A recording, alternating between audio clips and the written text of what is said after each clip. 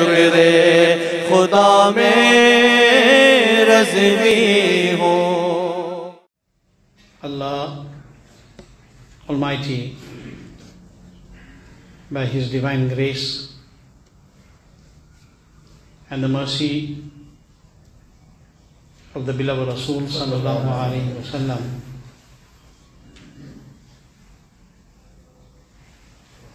has blessed insan with the capacity, with the ability and with the capability to go towards that in which he finds the solutions to his problems, in which he finds the answers to his difficulties, and wherein he finds the treasure chest from which he may attain his needs in the time of need. Allah has given man the aql to do this. Man knows that when he is sick and he has a severe pain in his stomach, then he will not go to a tailor. He will go to the doctor. Simple language. If he needs to sew a hat, he will not go to the surgeon. He will go to the tailor. When he has a stomach ache, he will go to the doctor and not to the tailor. And when he needs to sew a topi or a kurta, he will go to the tailor and not to the doctor. Yet the surgeon also sews. Yet the surgeon also sews, but he will not go to the surgeon, he will go to the tailor. And if he needs to stitch up his hand, he will go to the doctor, to the surgeon, not to the tailor. So Allah Ta'ala has given us the aql to be able to differentiate and to understand where we need to go for what we need. Simple. Allah has given us this tawfiq and this aql, that if a person wants to fix his vehicle, he will not go to a farmer. He will go to a mechanic. And if a person wants to grow a meadow, he will not ask a mechanic to grow it for him. He will find somebody that is a good farmer that knows what he is doing. Everything that you do in life, you go to the person that is responsible for that. You do not go to somebody that does not know. Without comparison, if a person wants to learn deen, he will not go to an IT technician, he will go to an alim. He will not go to somebody who has just read a few books in a library, he will go to somebody who understands those books in the library. And if a person wishes to solve his apparent and physical issues, he will go to those whom Allah has appointed for that. And when he wants to sort his spiritual issues, then he'll go to Shaykh Abdul Qadir Jilani Al-Baghdadi. He will go to Shaykh Abdul Qadir Al-Jilani Al-Baghdadi radiallahu anhu. If he wants to sort his spiritual issues, he will go to the feet of Sultanul Hind, Khaja Khajagan, Khaja Mu'inuddin Chishti Ajmeri Sanjari radiallahu ta'ala. If he wants to sort his masail and his fatawa, he will go at the feet of Imam Ahl Sunnat ala Hazrat Imam Ahmad Raza radiallahu ta'ala. And why is this that it is being asked? That why do you go to Shaykh Abdul Qadir Jilani? Why can you not go to somebody else? I need to stitch my heart, not my hand. I need to spiritually stitch my heart and repair my heart, not my hand. If I wanted to repair my hand, I would have come to you. I went there to repair my heart. Because these are the personalities who look beyond the physical.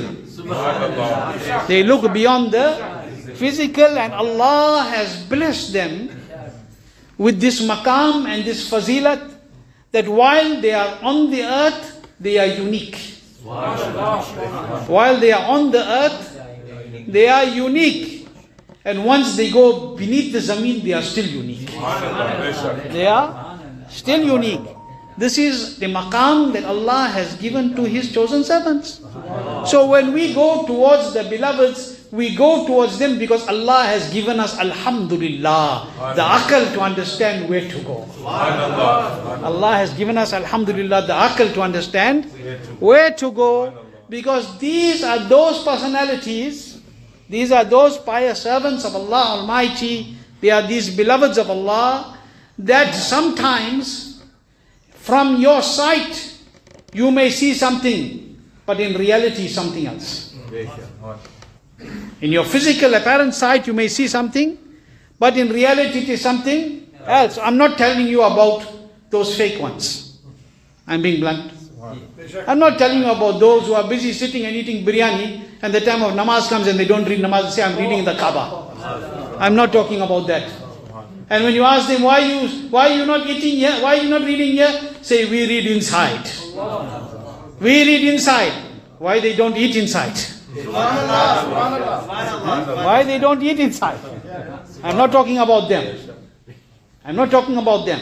I'm talking about personalities like that personality that when the mother came to him and she said, I left my son with you and I saw you giving him dry wheat bread to eat. But I've come in your court and I see you eating murra. You are eating chicken. And I left my child with you to nourish him and to make him like you, and he is eating dry bread. Then he looked at the bones in front of him and he said, rise by the command of Allah. Rise by the command of Allah. And those bones joined and connected to each other till the real creature came into existence by the will of Allah. And he said to her that your son is eating that until he can do this. When he does this, then he can eat this. What is this? That is Shaykh Abdul Qadir Jilani al-Baghdadi. The idea is very simple. For certain things you go to certain people. And Allah has appointed them. That is why it has been mentioned that there are narrations, they are riwayat, that if you are traveling in a jungle somewhere, if you are traveling in an isolated place somewhere, and while traveling, if you lose something, what does it say in the Hadith al-Mubarakah? Ya ibadallahi a'inuni. When you lose anything, you're traveling, what you do? You can't find anybody to help you. You lost. Ya ibadallahi a'inuni. Oh, servants of Allah, come to my aid. Nobody there. Nobody is around you. But Ya ibadallahi a'inu, oh servants of Allah, come towards us, come for our need. Why? Because Allah has appointed them for you, the unseen servants even. You cannot see them. Allah says, call out to them and your needs will be fulfilled. Call out to them, call out to the servants of Allah. We are being taught. Okay? Now, amongst these personalities, very quickly, time is not permitting to say too much, is Ghawsul Waqt Huzur Mufti Azam Hind radiyallahu anhu, whose Tarikh Paidaish is today, Yom Wiladat. This was the day that he was born, 27 of Zulhijjah. And it is also the evening marks the eve of the Urs of the roving ambassador of Islam, Hazrat Allama Maulana Abdul Alim Siddiqui Mirti radiyallahu ta'ala anhu, who was the Khalifa of Allah, Hazrat Alimul Barakat radiyallahu ta'ala anhu. Now these are those personalities who we go to. People ask, why do you go to them? We go to them because Allah gave us the aql to understand that this is why they are here. Allah allowed us to understand that this is why they are here. When you want that level of success and that level of madad, then you go to them. When you go to the doctor and the doctor says that I can't do anything for you, what do you do? What do you do? Then you go to them, because Shaykh Abdul Qadir says that where the worldly tabib's maqam stops, their mind starts. Their mind starts. When it comes to certain issues, he explains this. Now, people say, but how can somebody else benefit you? How can somebody else benefit you? Simple, by to take you on a longer journey to bring you there. Let me tell you that the Sufyan Ikram have mentioned something very beautiful. Say Subhanallah, I'll share it with you. Leave alone the person. Leave alone the person. Leave alone a personality. let's talk about an entity. Leave alone a person, a personality. Let's talk about an entity. You're talking about benefit from the person and from people and from scholars and mashayikh. Let me tell you about benefit from a thing. What is wealth? What is wealth? It's an entity. It's dawlat. It's materialistic. For those who complain that you cannot benefit from them, how do you benefit from this? When somebody gives you 50,000, take it and dump it in the bin. I can't benefit. Why must I take help from this? Let me tell you, simple understanding. Simple understanding. Allah has put people in this dunya for us for certain reasons. One example that Allah has put, for you to understand that what I'm talking about. One example is a fakir. Is a fakir who you would call a beggar. But in Islamic terminology, a fakir is one who is insolvent. He doesn't have nisab. It doesn't mean he's a beggar. He cannot pay zakat. He's not the person who is responsible for zakat. He doesn't have that. He doesn't have nisab. And in the spiritual terminology, a fakir is somebody else. I remember in my student days, food for thought. Once in my student days, one of my colleagues who was studying with me from India, in Bareilly Sharif, when we were filling our application form, every year we had to refill a form. And one of the things, you had to get another person to testify in the form to say that this person is Sunni Sahih al-Aqidah. So at the end of the form, you had to write your name. So with his name, he wrote Fakir and he wrote his name. And it's written as humility. Up to today, we write our name, you write Fakir and you write your name. But he was a student. My ustaz looked at him and he said, Fakir, do you know, are you capable, do you have the capacity to write this word for yourself? Are you worthy of this? He said, Hazrat, it's a word of humility. He said, you are still a student. Don't let it go to your head. You are still a student. Don't let it go to your head. He said, you want to know Fakir? Fe se fiqah. Qaf se qayadat. Yad, ye se yad ilahi. Re se riyazat. Which one of this is inside you?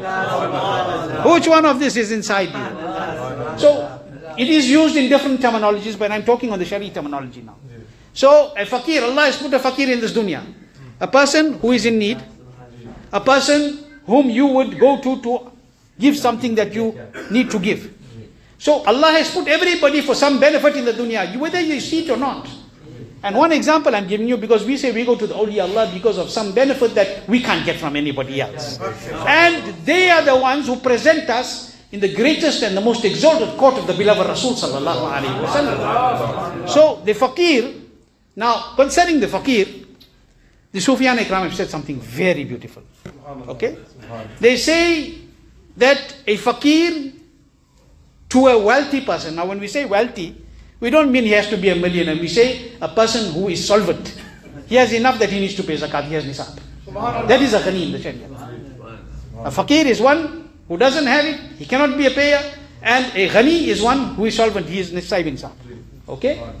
So the scholars have said, and the Sufyan Ikram have said, subhanallah, they say that a fakir to a ghani, I'm going to translate in a simple term, a mendicant, a person who doesn't have, a needy person, to a wealthy person, meaning that person who has, okay, for understanding reason. They say, the Sufyan Ikram say, a fakir, and I'm going to use the word fakir and ghani now. A fakir to a ghani is his tabib. A fakir to a ghani is his tabib, is his doctor. And on top of that, what else is? He is his dhobi. And on top of that, what he is? He is his qasid. And on top of that, what he is? He is his nigahban. They say that a fakir to a ghani is, number one, what we said?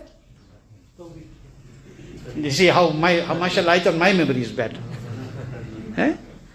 A fakir to a ghani, number one, is tabib, the doctor. See, Hafiz Sahab's memory is better. Hafiz, he is a physician. Secondly, he is a dhobi, they say, to the ghani. Meaning he is a washing man, laundry man in simple term. Thirdly, he is a qasid. He is an envoy, a delivery person. And fourthly, what we said? Fourthly, he is a nigahban. He is a protector. And the Sufyan Ikram say, let us tell you why the fakir is a tabib, a dhobi, a protector, a guard, and at the same time he is a envoy, one who delivers. Why? They say a dhobi is a tabib because when a wealthy man becomes ill, the fakir is the tabib to the ghani. Because when a ghani becomes ill, he goes looking for a fakir to give his sadaqah. He goes looking for a fakir to give sadaqah. And when that fakir picks up his hand, Allah gives shifa to the ghani. When the fakir picks up his hand, Allah gives shifa to the ghani. So the fakir is the tabib of the ghani. In that sense. And he is the dhobi to the ghani. He is the laundryman to the ghani. Because when a ghani gives sadaqah to the fakir, when a ghani spends, he gives sadaqah on a fakir, then when the fakir sincerely picks up his hand and makes dua, Allah forgives the sins of the ghani and he purifies his wealth. What happens when you give zakat? Zakat is a form of sadaqah. Allah, so what happens? He became the dhobi, the laundryman of the ghani. And then the scholars say, why is he a qasid? Why is he an envoy? Why is he a delivery person of the ghani? Said when the parents of the ghani passes away. When the parents of the ghani passes away, or when his relatives and dear ones passes away, then he goes looking for a fakir to give him something for sadaqah for his parents' name. Something for Isar Sawab. And when he reaches the fakir and he gives him something, then when that fakir picks up his hand and makes dua, then that reward reaches the marhum, hence he becomes the delivery person and the envoy. Hence he becomes the delivery person and the envoy for him. And the fourth thing, that he is the protector and the guardian and the nigahban to him. Why? Because when the person, the ghani gives him his sadaqah and gives him that sadaqah with sincerity, then that fakir with sincerity picks up his hand and says, oh Allah, he has given me, protect him, protect his wealth, so he becomes a protector. Now Allah has put a fakir in this dunya for that reason. Then what reason he has put Shaykh Abdul Qadir Jilani? What reason he has put Khaja Gharibul Nawaz? What reason he has put Mufti Azam? What reason he has put Maulana Abdul Siddiqui? It is for us to understand that simple. Allah has appointed certain personalities in the dunya for a responsibility. If you go to them with sincerity, then you will benefit from them. If you go to the fakir and give him ₦1,000,000 rand, but you gave it to show him that I have the money, or you gave it to look down on him, then he will not benefit you. It will be of no benefit to you. It will be just money spent. Likewise, some people say, how come if we ask, we don't get? Because that is the difference. We asking from here, you asking from here. We asking from here, from the heart. You asking from your tongue. Stop asking from the tongue. Ask from your heart and you will see how the mercy of Allah will descend. Understand, it is something for us to understand that Allah has appointed those in the world for doing something. Everybody is here for a reason. But if you can't understand who is here for what reason, then it is not the weakness of the one who is there. It is the weakness of the one who needs to go to him. We must understand this. May Allah give us tawfiq to understand. And may Allah Ta'ala bless us. I was going to discuss a few more issues on the same discussion, but time is not permitting. Inshallah, in future we will. Allah subhanahu wa ta'ala bless us with understanding the importance of going to the pious servants of Allah and being humble in the court of the scholars, the true scholars of deen, and in the court of the awliya and the mashayikh, so that we can take the real benefit. We can taste the fruits. We can benefit from them. And the beautiful example is the example of the fakir that the great Sufyan Ikram have given us. May Allah keep us with iman. Let us leave this world with iman. Those who are ill, Allah grant.